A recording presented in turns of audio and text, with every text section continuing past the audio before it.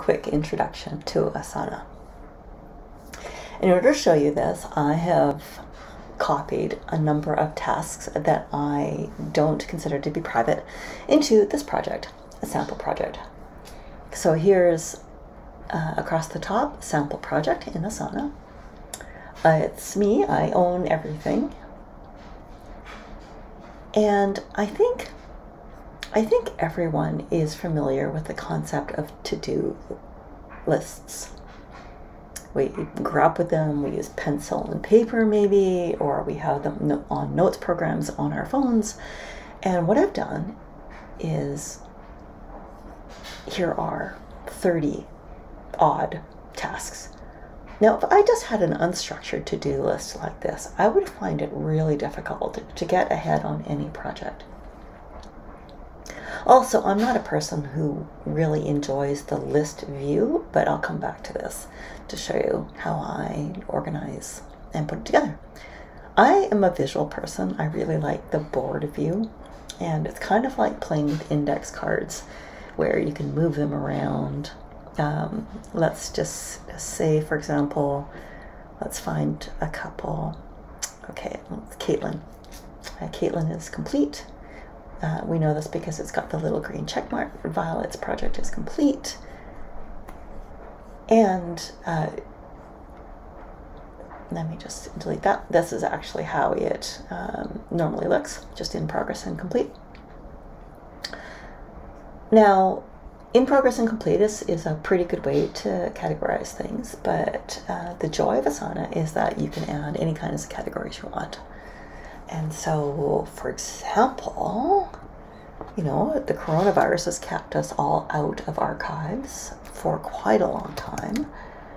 And if you're like me, then you have a big, long laundry list of things that you'd like to get done on trips. And for me, I've got at least 3. So there's 3 different trips that I would like to do when I get time, all archive trips. And I'm just, to delete a category, you click on these 3 little dots and rename or delete section. Yeah, easy. Maybe we could start at the end first.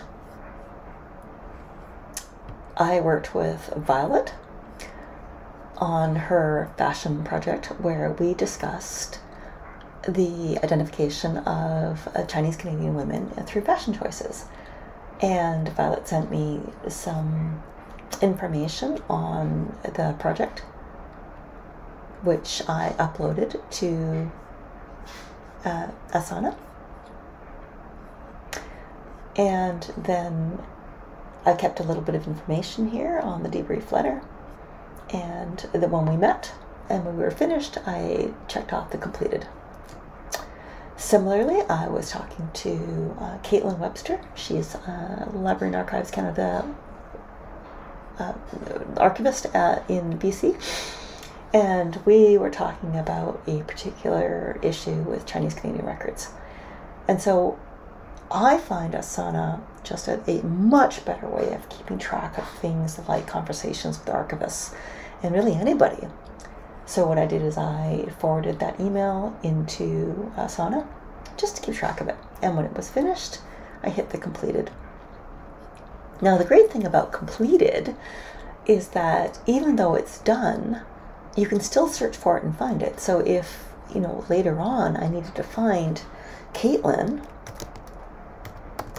I could type into the search function and it would give me the result, and it would actually take me to the task.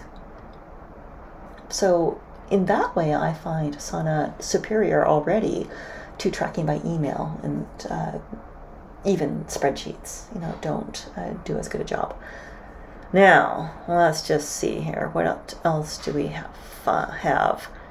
I am looking for a court case. And this gentleman had a criminal court case in about the 1890s. I need to find this in BC. And this is a really good example because here's a description of where I first found the research. And then over time, I looked everywhere I could online and asked people and contacted the archives and asked more people, and I'm kind of stuck in finding his court case. But in this one task, you can see the description, the dates, what I've done, and what I need to do next. Now it says here, the case occurred in Victoria. Are there records there? And honestly, I have to tell you, my memory's not that good. If I had an opportunity to visit the archives tomorrow, it wouldn't occur to me that all of this has already been done. But now I have a quick snapshot of all the work that I've done to find this case and where to go next, so I don't repeat myself. And this is another reason that differentiates a project from a task. A task is just one of these things, whereas a project and project management software is, like a jigsaw puzzle. So there's the BC archives.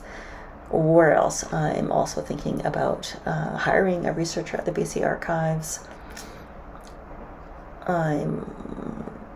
This is Seattle, Washington.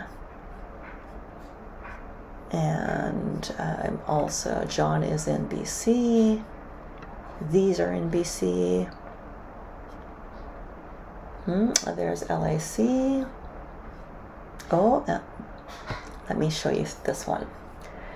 So I was chatting with my friend Brenda Smith. Brenda is a genealogist in BC, and she had this fantastic suggestion about looking for Chinese in this 1897, 1898 delayed registrations of birth. Now notice it says Family Search FHC. An FHC is a Family History Center, and as we know, archives and family history centers have been closed due to the coronavirus. But right after I got off that call and Brenda and I talked, must have been May, June sometime, I wrote down her pointers in this task. I did a little bit of work on background information. And so you see, I'm going to want to know this the next time I have an opportunity to visit an FHC.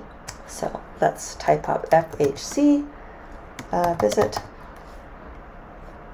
And now I can move this over to an FHC visit. And again, if this isn't your cup of tea, if you don't like the board view, you can switch back to the list view, and the list view will mirror the boards. So as you can see, here's what I need to do at the archives. Here's at Library and Archives Canada, and here's Seattle, and here's FHC.